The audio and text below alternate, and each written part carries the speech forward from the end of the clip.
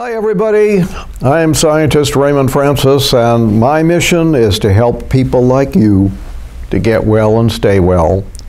Now let's talk about heart disease. Heart disease is the #1 killer in the United States, #1 killer disease. Yet we know heart disease is caused by chronic inflammation. And chronic inflammation is something we can control. This is why supplementing with coenzyme Q10 offers great promise to help prevent or reverse heart disease, as well as other inflammatory diseases. A CoQ10 deficiency fuels inflammation, and this is why studies show that CoQ10 supplementation can cut the risk of having a repeat heart attack if you've already had one. It lowers your blood pressure, it reduces the toxic side effects of the health-damaging statin drugs that people take to lower their cholesterol.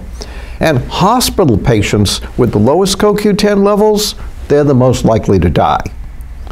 CoQ10 is a life-saving nutrient because it helps the body to produce energy and it reduces inflammation. And as early as age 20, CoQ10 levels begin to decline. And by age 80, you may be making only half as much as you used to.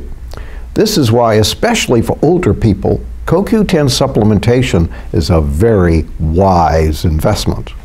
However, as usual, the quality of the product is critical, and there's a ton of junk CoQ10 on the market, despite the high-sounding marketing hype.